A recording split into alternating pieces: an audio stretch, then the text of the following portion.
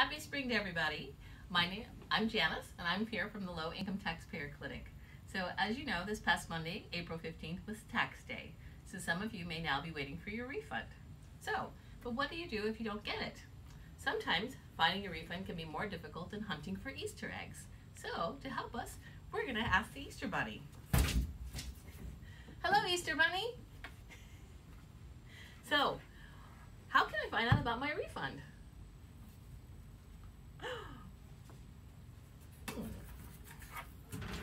Oh, we can go online to irs.gov refunds. So, in order to use this tool, you're going to need your social security number, your refund amount, and your filing status. But what happens if I don't have internet access?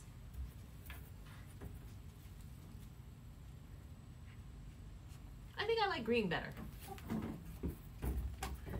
Let's see. Oh, you can call 1-800-829-1954. But it has to be over 21 days if you've e-filed it, or 6 weeks if you've paper filed it. But why is my refund taking longer than others?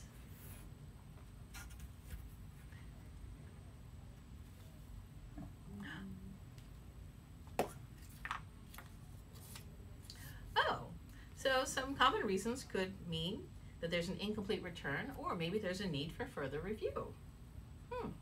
But why is my refund less than I expected? Can I have this egg?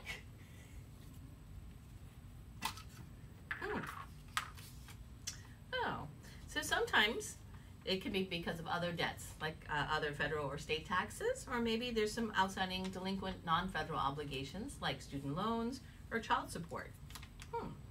Okay.